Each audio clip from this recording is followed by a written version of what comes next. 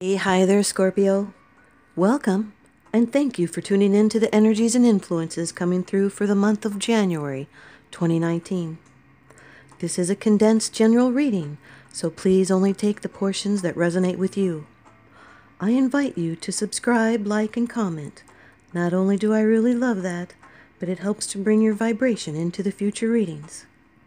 Please remember to check out my description box below. Thanks, you guys. And after the reading is a take note moment.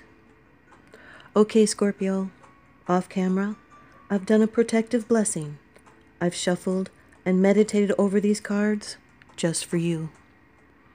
Your first card, it's the general atmosphere of the month. It's the background and the basis of the matter. The Nine of Swords, this is air energy. Scorpio, you're worried about something. You're thinking about it a lot. Thinking about it so much it's keeping you awake at night. There's something you need to do and speak up about. The Nine of Swords. This is anxiety. And yes, it's unfounded. You need to speak up to solve these problems. These thoughts are racing through your head. Worrying is pointless unless it drives you to take action. You need to talk to someone, or even write in your journal because it's therapeutic. You know, your fear is so much far worse than the actual outcome. You need to put two and two together. You need to look at contradictions around you, and you need to strengthen your resolve and your patience. Try not to feel down by the temporary blockages, and they are temporary. You need to make required changes for a better future. There should be some steps taken to solve this problem. Could have been ruined plans, maybe even health worries. You are near the end of your mental ordeal. So stop ignoring your fears, because it will bring insomnia.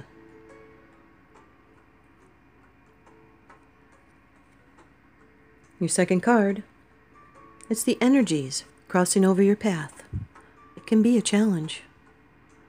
Number 8 of the major arcana in the Rider-Waite deck. This is strength. Can represent Leo. Number 8 is fortitude, courage, and strength.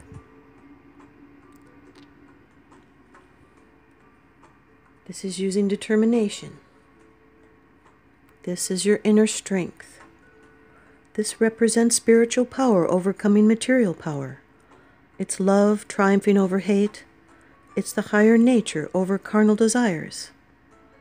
And you can allow negative feelings to come out in a positive way.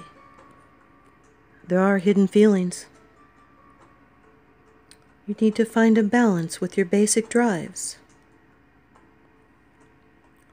This is having faith in yourself, and it will pay off. You need to endure for a better future. You're holding steady despite challenges, and you're being strong in spirit. So stay gentle and use your courage and your quiet confidence. Your third card, and this is how it affects you. The 8 of Swords, this is also air energy. This is restriction and bondage.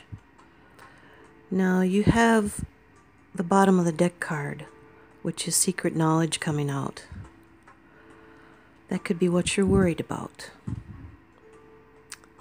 Because there's some kind of fear that's keeping you bonded. Could be a fear to move out of a situation.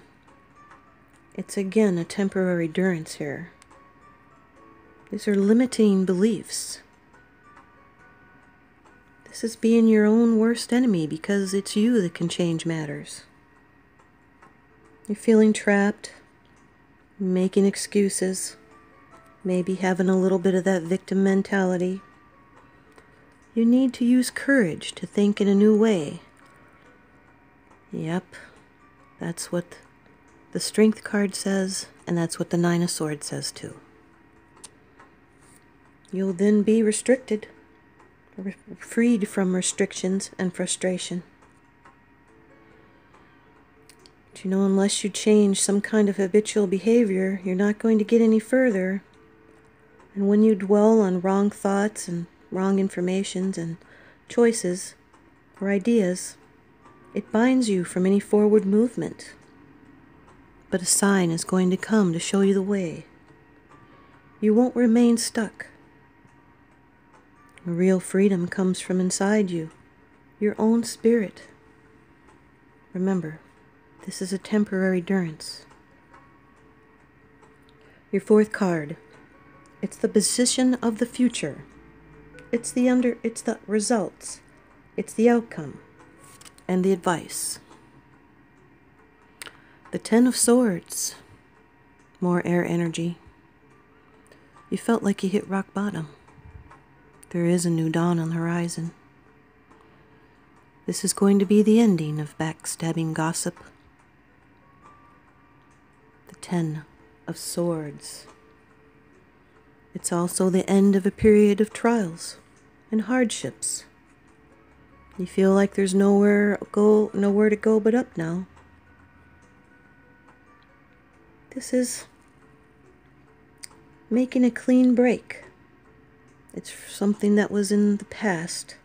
It's some kind of pain that comes from the past. You may feel like you've sacrificed without any return. You might feel like you've made huge sacrifices for others.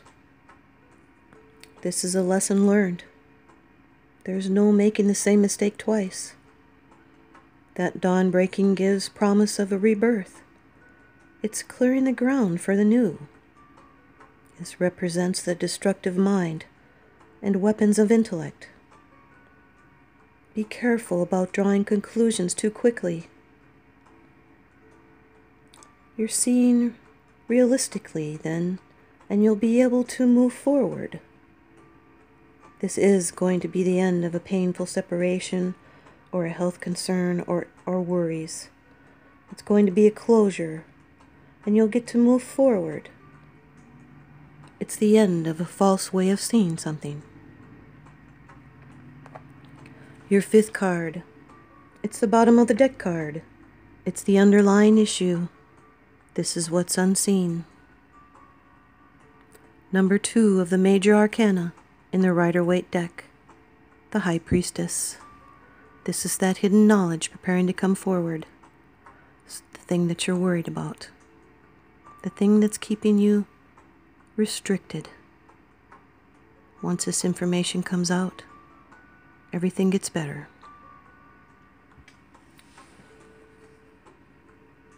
So you need to pay attention to your dreams and your hunches. This may be a time to sit still. Someone may still attempt to hide something that should be revealed. This can also indicate there's a strong, wise female presence around you. Tune into your inner voice and your spiritual awareness, because there are hidden influences. It has to do with divine truth and wisdom. This could be someone psychic. This is a time to honor your inner being.